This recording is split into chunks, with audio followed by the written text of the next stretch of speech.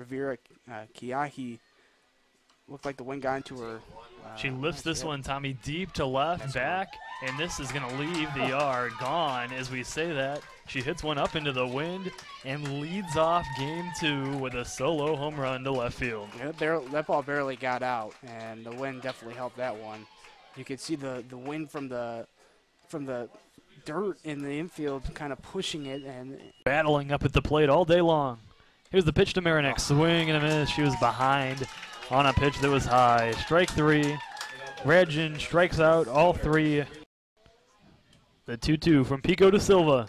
She did just that. Chopped back to the mound. Pico picks it up. They go to home and get the out. What a play. And now the throw goes to second base. Caught in a rundown. Throw goes to first. It's a double play. A remarkable play by the Crusaders defensively. Score at 1-2-6-4. A double play and the inning is over. So the Crusaders find a way to get out of the inning. State let a golden chance slip away. They had a runner on third base with only one away. Here's a half swing, but this will be picked up in center field. And now throw it to second. They caught this on a line, and the Crusaders have just pulled off a triple play. A double play, I'm sorry, a double play. And the inning is over. We'll sort it out, the scoring in a moment. There was out her first time. The 1-2. Swing and a miss for strike 3. A tip into the mitt of McNew. She holds on for the strikeout. Digs back in. The 2-2 pitch.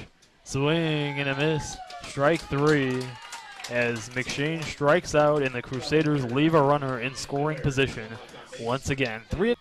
Outfield stays as they should. The 1-0. Driven into center field, and it also will drop. Get down. Looks like 2 runners will score. The throw to second is late, and Cleveland State extends this lead to 3-0. Good piece of hitting there from Duran. 2 strikes on her. Here it comes. Oh, it hit her right in the hand. That one sounded like it hurt. And a huge gust of wind came up right as that pitch was in on the hand of Dorfler. A lot of dirt blowing. Perhaps that's what caused Radjen's wild delivery.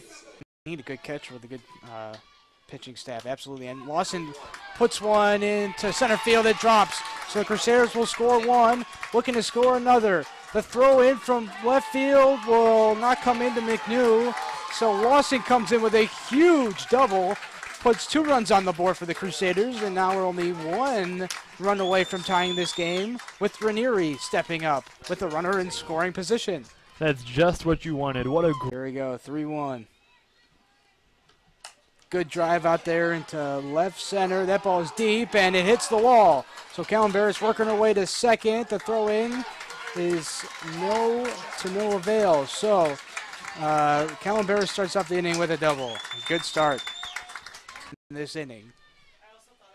The 3-2. Driven towards center. That will get down.